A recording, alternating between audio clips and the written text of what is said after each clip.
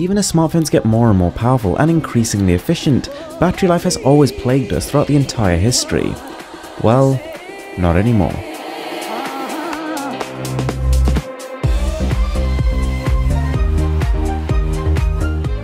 So even as smartphones are getting better and better at power management, saving battery at every possible turning, it's just really not good enough.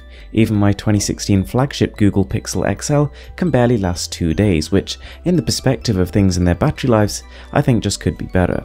So in this video I'm going to talk about 3 different apps which honestly are revolutionary in their own right. And the first one is Pixel Filter. Now you've probably all heard of screen dimming applications. They essentially apply a fake filter on top of your pixels to make them seem darker than they actually are, but you're not saving any battery whatsoever by doing this. What Pixel Filter does, on the other hand, is extremely clever.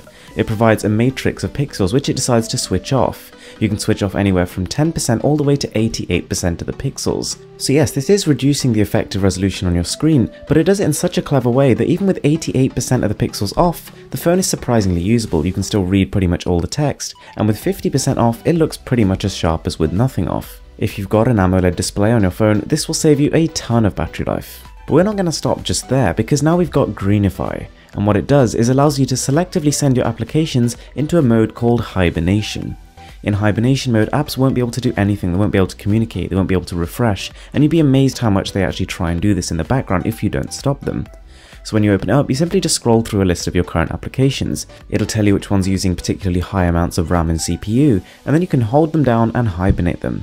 And the great thing about this is you're not disabling the applications. You can launch them, and then as soon as you close them again, they'll just go into this low power consumption mode. If your phone is rooted, you'll get an even better experience with a few more things to fiddle with. And there's tons of experimental settings as well, like aggressive doze, which improves battery life even more. So now we've got your screen under control, we've got your apps under control, and the last thing we need to do is get the rest of the software and the CPU under control. And this app right here will do just that.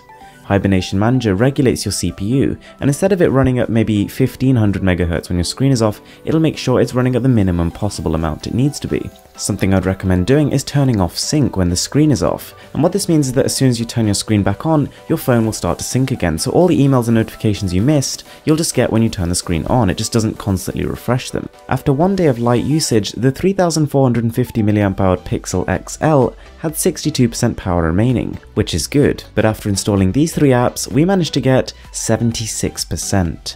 Furthermore, after 1 day of the phone being entirely on standby, we had 97% of battery remaining, which is just incredible. So guys, that's it from me for now. I really hope this video helped you give your phone somewhat of a revival, and if it did, I'd really appreciate it if you slapped that like button, it would mean a ton to me. With that being said, I'm Mr. Who's the Boss, and I'm signing out.